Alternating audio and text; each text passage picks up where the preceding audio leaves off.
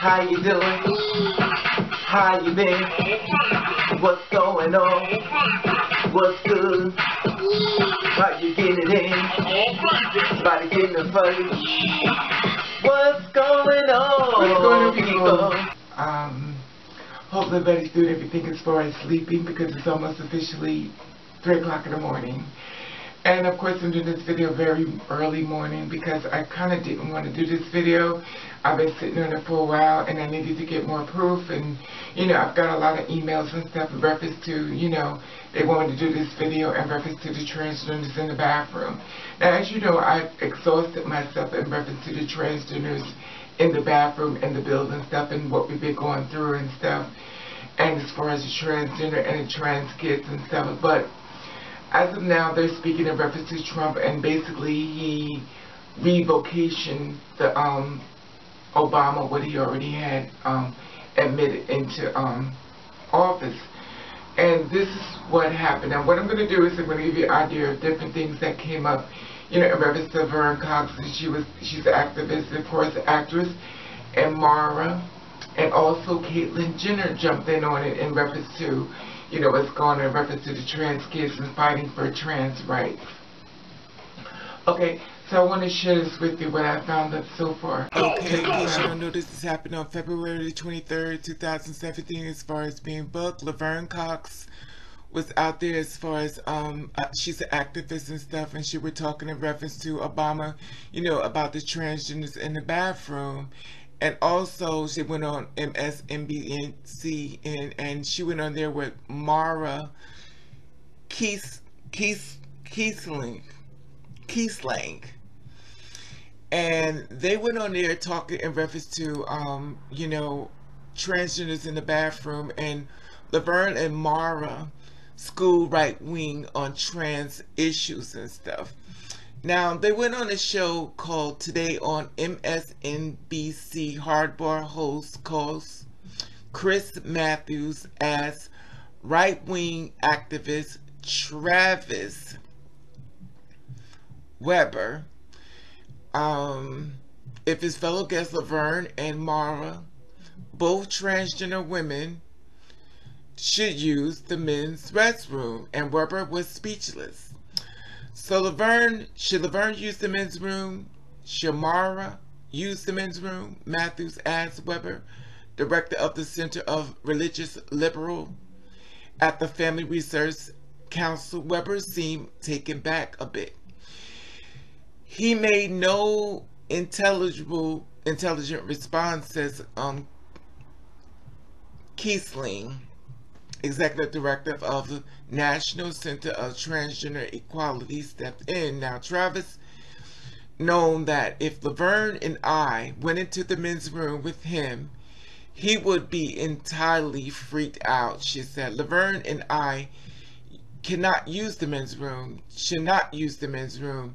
And by the way, if we want to go back to how it's been for decades, we will leave this stuff alone and allow people to just be adults about it. The exchange came in a decision of Trump administration revocating of Obama-era guidelines and recommending school recognize trans students' preferred names and pronouns and allow them to access the restroom, locker room, and other single-sex facilities aligned with their gender identity. Mara and Laverne, the actress known for her role on The Orange and the New Black, pointed out that for many years, transgender people have been using facilities of their choice without incident. Weber contended that harm is done by allowing trans people such access. But when Matthews pressed him, he couldn't come up with a specific example of such harm.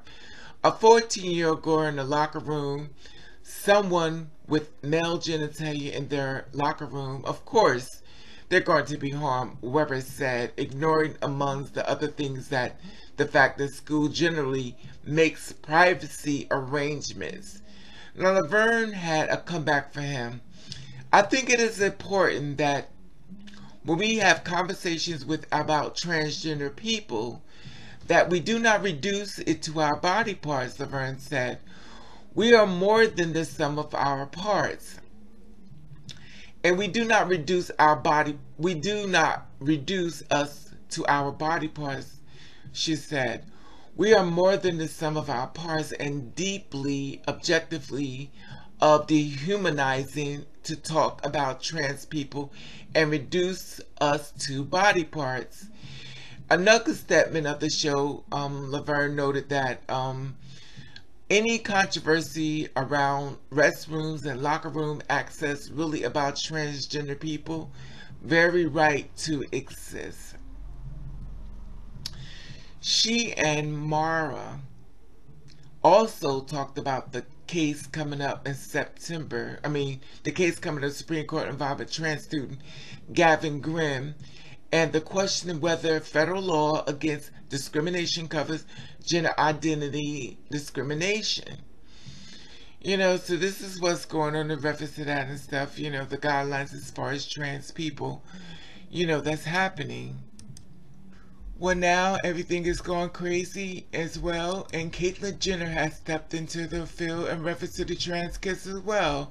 Caitlyn Jenner tells Trump revoking guidelines for trans kids is a disaster. Now, the Republican reality star sent a message to Trump via Twitter denouncing the administrative revocation of guidelines for the trans kids, telling him, call me. Now, when Trump administration moved this week of the guidelines and stuff, Caitlyn Jenner released a via Twitter today in which she rebuked the act of pulling the guidelines by calling the move a disaster. In a direct address to Donald Trump, she began the message to trans kids affected by Trump administration. She says, I have a message for the trans kids of America. You're winning. I know it doesn't feel like it today. For every day, you're winning, Jenner says. Very soon, we will win full freedom nationwide. And it's going to be with bipartisan support. Then Jenner fiercely addressed bullies, including Attorney General Jeff Sessions. Now, I have a message for the bullies. You're sick. And because you're weak, you pick on kids, you pick on women, or anyone else you think is vulnerable, Jenner said. Apparently, even becoming the Attorney General isn't enough to cure some people of their insecurities. Finally, Jenner, a Republican, addressed Trump, calling the situation a disaster that could be fixed and urging him to call her. It is so much that's going on since Trump been in office, and I have a feeling there's more to come. Okay, you see that? So just like Caitlyn Jenner said, you have to stay strong, don't give up, and it's a fight. We fought before, we'll fight again, and just all we can do. That's all we can do. You can't lose hope. Hope is all you have. Faith is all you have. So no matter how dark the night seems, always remember the sun is going to come up in the morning. And if the sun don't come up the right way, the way you want, that's the time you get down and, just my opinion, you get down and you talk to the man above, and you tell God what exactly is happening. Because God's going to fix this. And this is only my opinion, as far as what I'm saying. But God is going to fix this. Don't you worry your beautiful face or your beautiful head, or, lose doubt and lose faith in humanity and the different obstacles that we've come across. And it's all in the plan. It's going to work in our favor. Because, see, the one thing that people understand, people are doing things to be tested and find faith within, God, what we worship, as far as myself, live. So don't lose faith. Stay strong. Stay prayed up. Stay close to your transgender children. Stay closer to the parents of the transgenders. Do not lose faith. It's all going to work out in the favor of you. But that's all I wanted to share with you. And, you know, I want to talk to you about the transgenders in the bathroom once again. And, you know, like I said before, the girls can't be one kid. This is Raven. We need you to do the story, you know, on this about the trans bills versus trans in the bathroom. I've done endless videos in reference to this, and, you know, it's mentally exhausting to go back and forth with the Trump thing, and, you know, and there's so much going on, and, you know, then they got the fake websites, and they got the fake news, and fake everything, and to be honest, there's a lot of stuff that's going to be out here as far as sites, as far as Trump. It's going to be fake, a lot of stuff, and website, and, you know, the thing about it is that people are jumping on these websites, oh my goodness, look what just happened, and it's not facts. You know, and this is a problem I have. You know, I'm not going to report something unless it's facts. It's really hard for even me to try to, you know, figure out what's facts, what's real, what's fiction. It's exhausting. It's really exhausting.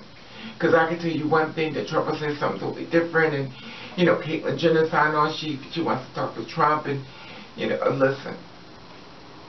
Anyway, y'all could get through, Laverne Cox, Myra Keisling, Caitlyn Jenner, all you other bloggers out there, all you other trans women out there that are activists, the Mox, Jenna Mox, and the, you know, anyone, you know, that's protesting or fighting for the trans rights or the trans, you know, youth and stuff, all you bloggers out here fighting, keep fighting.